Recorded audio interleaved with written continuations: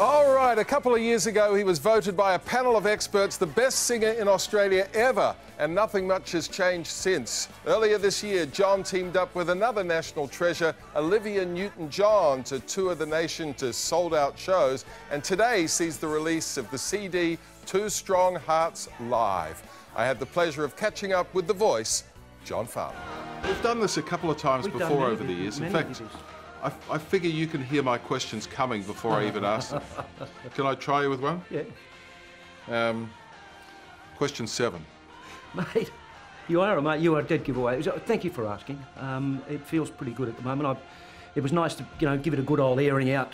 Yeah. With the shows with Olivia. My voice is feeling pretty strong, but thank you for asking again. It's and a pleasure. Again and again. Ah, we're funny, aren't we?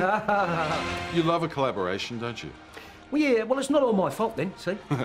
Working with Tom Jones and Stevie Wonder and Ray Charles and all those guys, it's been, oh man, I can't tell you what it's been like. Does it make you, I don't know, go for it a little bit more? Oh, absolutely, absolutely. It makes me want to do it properly, and Tom Jones told me he thought I was a good singer. It blew me away. So what he said? You're quite a good singer, though. Because every night he put his arm around me and we walked down those back steps and he said, "No, let's go and have a drink." And we would go to a restaurant and eat and then drink brandy and smoke cigars and just tell stories. And one of the best stories he told me, we got on really well, he and I, and he was in the shower in Vegas. He'd been working in Vegas and Elvis had come and see the show. And he was in the shower after the show. And he hears in the bathroom, and there is Elvis sitting on the toilet, but fully clad, and he was singing to him. And Tom said, "What are you doing?" He said, "I've just been offered this song, and what do you think? Should I record it?" And Tom was quite serious about it. I said, "What song was it?" He said, "Oh, I can't remember." I wanted to stab him with a fork. It was a glorious experience seeing you and Olivia singing together, and hearing your two voices together. They're sort of meant to be that way, aren't they? Generally, it just felt right, and to be able to share each other's music among ourselves was great fun. We had a bit of a laugh with it all. I mean, I'm notorious for mucking up the words, and it made her smile. And she's not. And she's not. No, she doesn't. That's part of the magic of the show, I think, in that you're not just singing your song and then she sings one of hers. I mean, you're singing each other's material and working together and putting harmonies where there may not necessarily have been harmonies before. Yeah, well, that was just a mistake. That was me forgetting, I've got to come in now. But no, we worked that out, and it was lovely to rework some of my stuff, and she enjoyed reworking some of hers and sharing them. It was great fun. I mean, the stuff from Greece we had a ball with, you and your black leather pants and mate, dancing and stuff. Hey.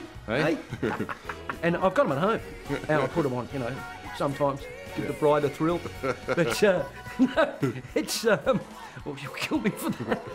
There are times in this concert that it sounds like that famous Phil Spector wall of sound with your incredible band, and Dirty Great Orchestra, and 5 vocalists in there behind you. That must have been an incredible feeling. In my in-ears, my monitors, I don't get that wonderful stereo explosion that you actually hear out the front. Mine is very, very, very basic. So it was interesting to me when the album was finished, they sent me a copy. I listened to it 2 days ago for the first time. And, oh, jeez. It's pretty good. It sounds great. You also had Kelly Abbey in your ear. Oh, yeah. Sometimes she'd have to yell at me, "John, move left!" And she was great. And she worked out where we had to be at what time. And so that we were in the correct place at the correct time, which made us look terribly professional. Last time we spoke, you didn't answer question 13, mate. Richard, I told you, I never said I was going to retire. And don't ask the question again. Rub it out. Oh, he's a lovely fella, isn't he? Two Strong Hearts Live is out today, and it is a little bit of magic there. Olivia and John captured in concert. A lot of magic, Dickie. Two strong hearts, two magnificent voices, and two lovely people. There you go.